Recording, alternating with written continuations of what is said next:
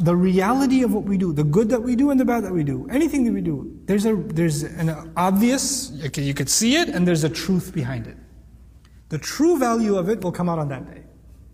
Hajj, Umrah, memorization of Quran, being a scholar, being a speaker, being an imam, being a leader, being a student, being someone who recites Quran beautifully, being somebody who specialized in hadith, being somebody who traveled to learn, being somebody who gave charity. You could be all of those things, but all of those things can also be on the outside. And there's something else going on the inside.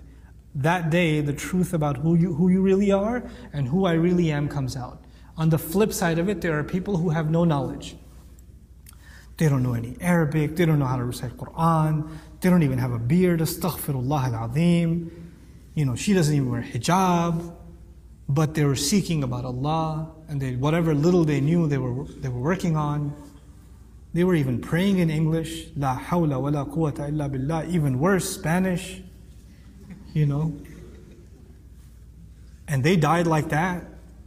And they're possibly worth more to Allah on Judgment Day than a great Qari of the Quran.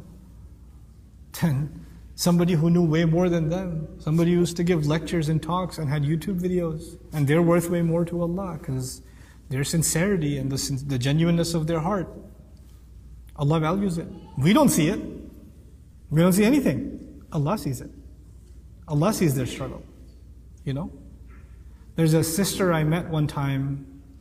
I was flying in one of the airlines. I don't want to mention, she'll get embarrassed. She was a flight attendant. And she recognized me.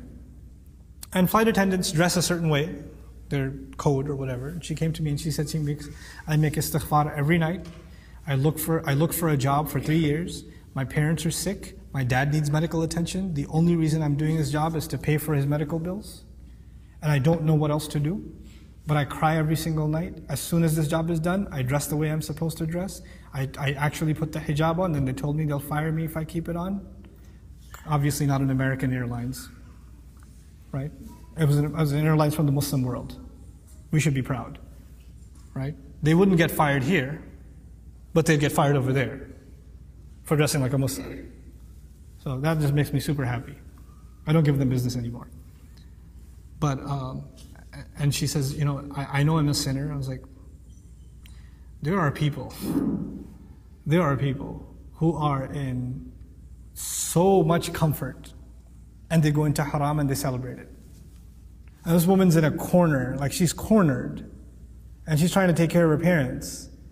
And she's violating some rules of the deen, yes. I'm not saying she's doing something right, but she's making istighfar, making tawbah, crying before Allah every night. Allah will value those people. Sometimes people are in tough situations. You can't just be, no, you need to quit your job and let your dad, Allah will take care of him, and the surgery will be performed by angels, and hold on a second. Keep looking for another job, Allah will make a way.